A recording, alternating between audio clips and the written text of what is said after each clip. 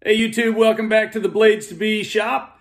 I have a quick video for you today. I had a question about the Tach setup I have on this lathe. So I thought, hey, I'll just make a quick video and show you what I did to set the Tach up on here and get this working. The Tach, this just came from Amazon. It's just a $15 digital Tach, $15 or $20. You can find them on Amazon.com.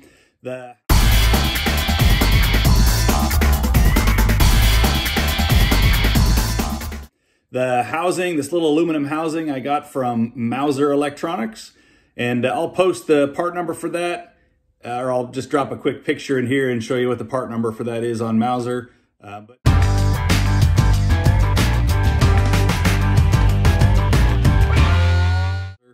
But yeah, I'm pretty sure I have some other pictures from when I was cutting this out. So I'll try to drop in a couple other pictures about it. But let me turn this around and just show you a quick video of the setup and how I got the magnet and the sensor and everything set up on this one.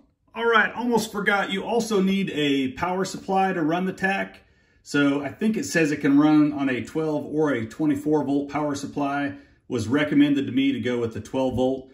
So my 12 volt power supply is actually in my VFD enclosure. So I've got it built in and it's just wired off of my 120. I've got a power supply in there.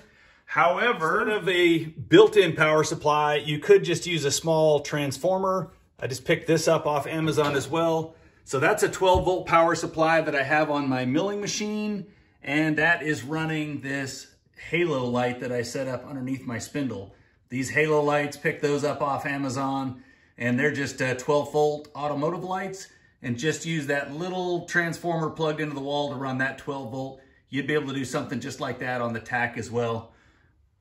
So like I say, I'll drop in the picture and the part number for that power supply if you don't have some other form of power to run your Tach.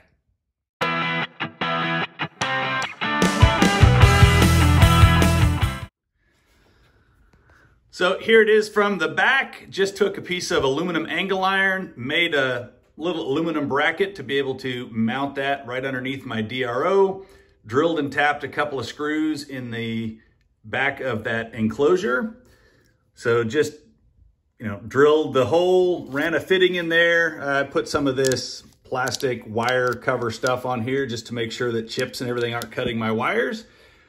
And obviously had to mill out the front of this enclosure to get that Tach to fit in there. And it looks nice, just mounts nice and tight underneath that enclosure. Then on this cover, my lathe has a fiberglass cover on here. So all I did was took a Dremel and I just ground out a little notch, just enough to get my two wires through. And we'll pull the cover off here and take a look at what's underneath. So there's that cover, able to notch that out enough on the back. Didn't even have to go through that fiberglass all the way. Just notched that out enough for two wires to be able to go down there. Worked out pretty well. And then on the lathe, mine, it's actually not on the parts diagram, but this ring was already on here. It's got several holes around it. Right now they're covered up with black tape, so you can't actually see all the holes. But there's a series of holes around this ring. A couple of them are set screws. So it's just a metal ring that's set screws locked onto the backside of the spindle. It's clear of the cover. You got plenty of room. It would still be able to put a spider or something out here, and that wouldn't interfere at all with this ring. So all I did was I took one of those holes and I just took a 10mm drill bit. That's what size my magnet was. Took one of these holes, took a 10mm drill, drilled in there, just 1/8 of an inch or so to open it up, and dropped my magnet down in there. We'll find which one here.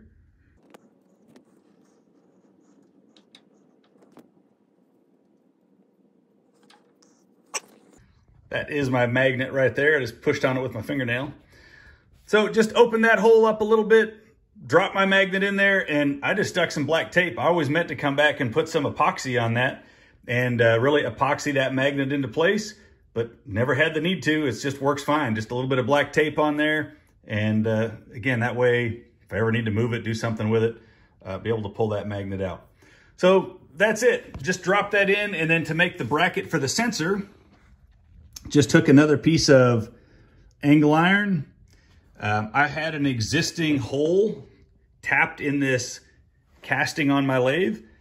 So you see in behind that, it was already, that was already tapped.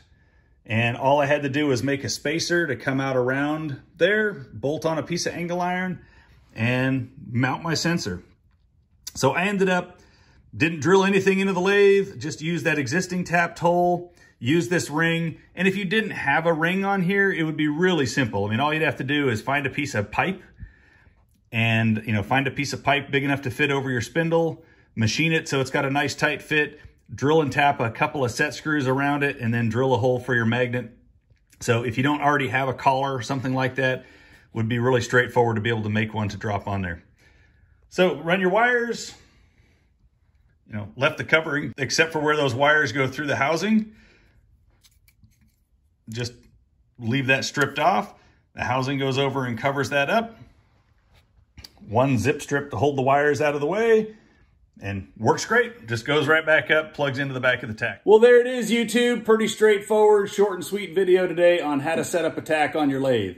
So hopefully that gave you some ideas on how you can set this up on your machine.